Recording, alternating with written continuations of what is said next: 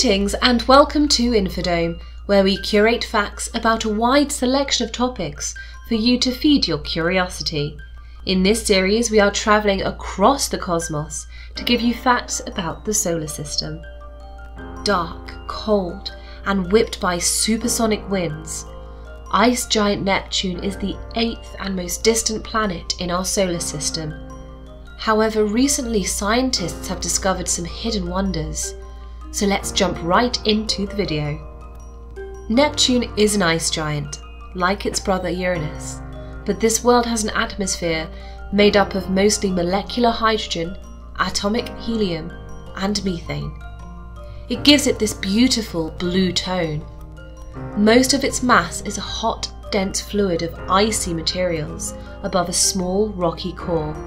Neptune has a storm similar to the Great Red Spot on Jupiter.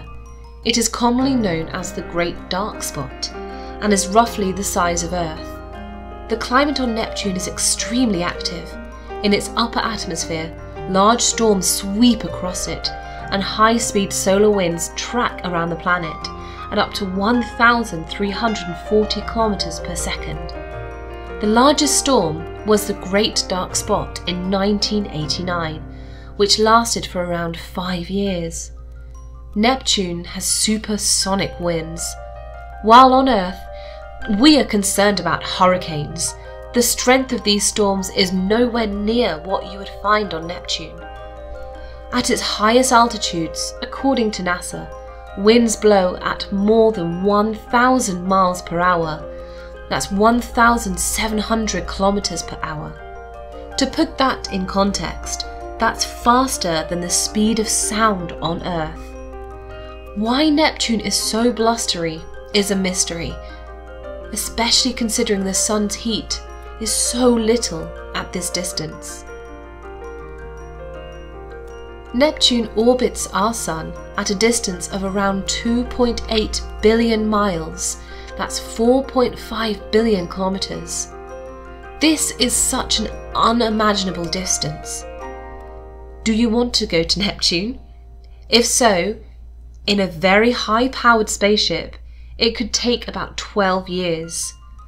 Unfortunately, there is no good reason why anyone would want to go there. Neptune is 4 times wider than Earth.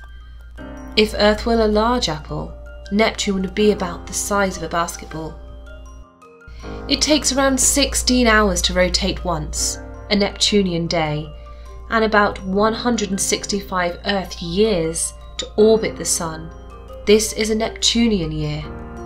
On the 11th of July 2011, Neptune completed its first full orbit since its discovery in 1846. Neptune spins very quickly on its axis. The planet's equatorial clouds take 18 hours to complete one rotation. The reason this happens is that Neptune does not have a solid body.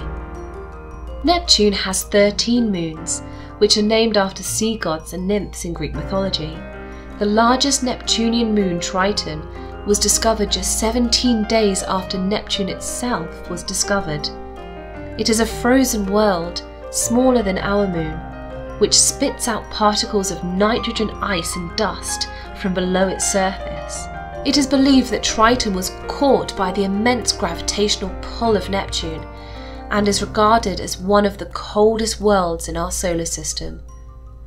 Unlike every other large moon in the solar system, Triton orbits in the opposite direction to the spin of the planet. That means that it's unlikely Triton and Neptune formed at the same time.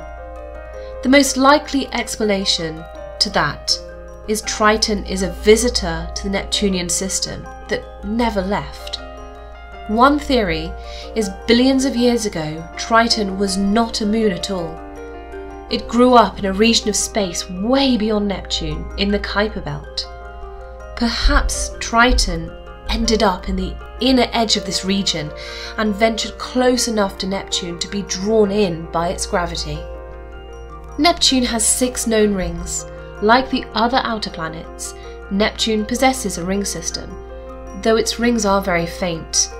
They are most likely made up of ice particles and grains of dust, with a carbon-based substance coating them. Voyager 2 is the only spacecraft to have visited Neptune. No spacecraft has orbited this distant planet to study it at length and up close. Only one spacecraft, the Voyager 2, has flown past Neptune. It happened in 1989 and captured the first close-up images of the Neptunian system. It took 246 minutes, or just over 4 hours, for signals from Voyager 2 to reach back to Earth. Because of dwarf planet Pluto's elliptical orbit, Pluto is sometimes closer to the Sun and us than Neptune is. Very little is known about this icy blue world, but after peeling back some of the layers, we can see that it is highly active, very windy, and has a moon with geysers spewing nitrogen ice. Thank you for watching this video. That was the last episode in our solar system series. If you liked that, we have more videos on a wide range of topics to feed your curiosity. Until next time.